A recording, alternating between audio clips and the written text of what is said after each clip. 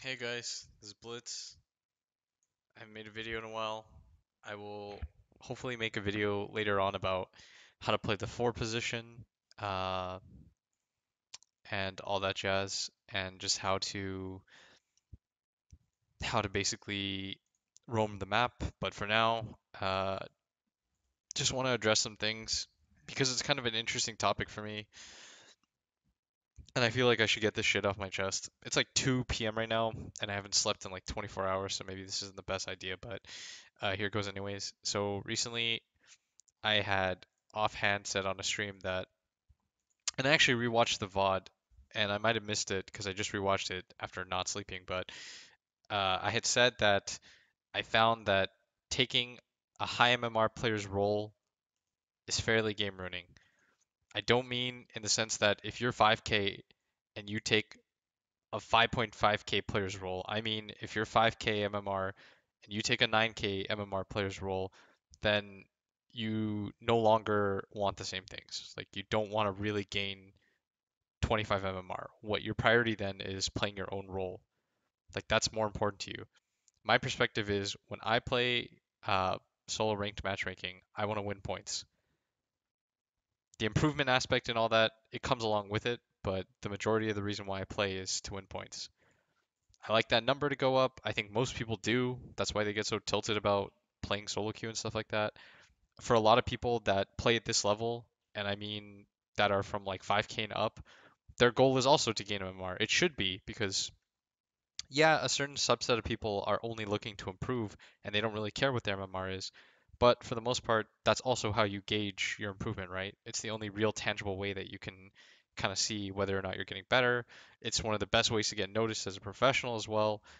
Uh, I mean, there's just tons of good benefits to having good MMR, higher MMR. You get better quality games. Like, there's not a whole lot of downsides to having higher MMR. The point, though, that I was making and that I was not justifying or trying to justify because I do not ruin games. You can go through my profile list. I went through it earlier with people. I think I've abandoned 3 games in the past like 300, 400, and two of them were internet related. One of them, my team just wanted the game to be over. We had a Templar Assassin go Blightstone first item, die 6 times mid, and we found out through their 300 XPM, 300 average GPM that they were an account buyer and they were very proud of the fact. So I just said, okay, guys, I'll take this one, I'll leave. The other abandon was because my internet cut out in the middle of the pick phase and I didn't have enough time to pick, so I had to pick whatever hero came first. And so I abandoned for my team so that nobody else would lose MMR. I do not like game ruining. I'm not condoning it in the least. I every time CCNC, one time you can go find the VOD of CCNC. He plays a game with me. He plays puck. He gets mad because he gets ganked and he leaves. And the first thing I do is I message him and I say, "What the hell? Like, what are you doing, man?" Because I care about my MMR. And I said, "What the fuck are you doing? Stop doing that." He can attest to this as well. But at the same time, the only argument that I was trying to make the entire time is if you are a 5k player playing with a 9k player, please let the 9k player take his preferred role. The 8k player take his preferred role. It's not often that you're going to get into games like that. It really isn't. I'm one of the higher MMRs and I get into these 8, 9k games very rarely. But if I am in one of those games, I want to have the best overall experience for everyone involved. I want my 9k player to have a good time playing. I want everybody else on my team who also wants to gain MMR. I'm assuming that most of the people on my team have the same goals as I do and they want to gain MMR. And they want to see the 9K player play their preferred role as well. Like that, in my opinion, should be your goal when you play solo ranked matchmaking. If it's not, then you can always play party games with your friends. That's a good way to improve too. You can play unranked. But my point that I made about practice, I guess, was pretty bad because everyone's trying to practice. But at the same time, I think the main goal above all else is to gain points, is to win the game. I can always tell when I'm playing better by the amount that I'm winning.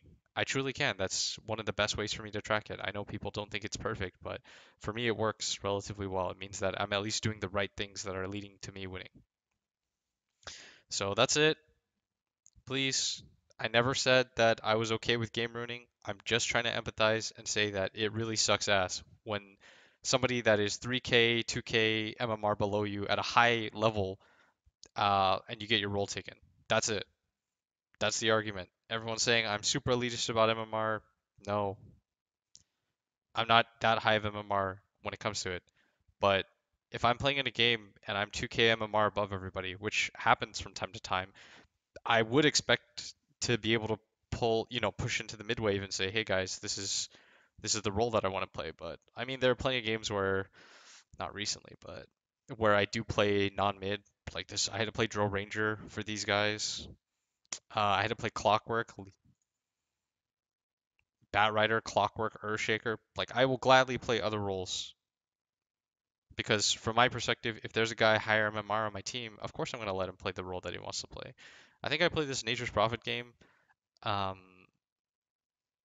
because this Viper was like up 1.5k MMR ahead of me.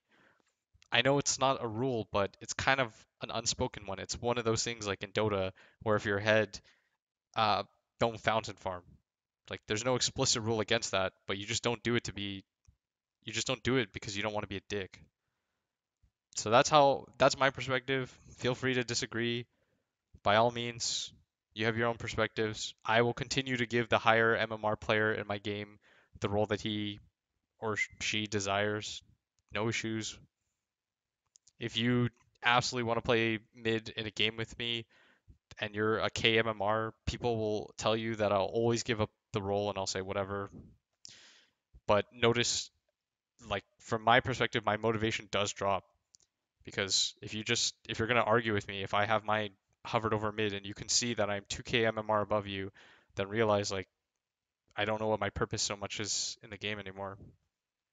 Anyways, uh, try to make a video by I probably need to grind some solo queue games, playing the 4 position, which is my second most preferred role. And I'll try to make a video for you guys because I normally focus on core roles and I feel like it'd be better to make things geared on supports. So expect that as soon as I have like 5 or 6 good 4 position games, or if something really pisses me off and I can tell you guys about it. Anyways, thanks for watching. Bye.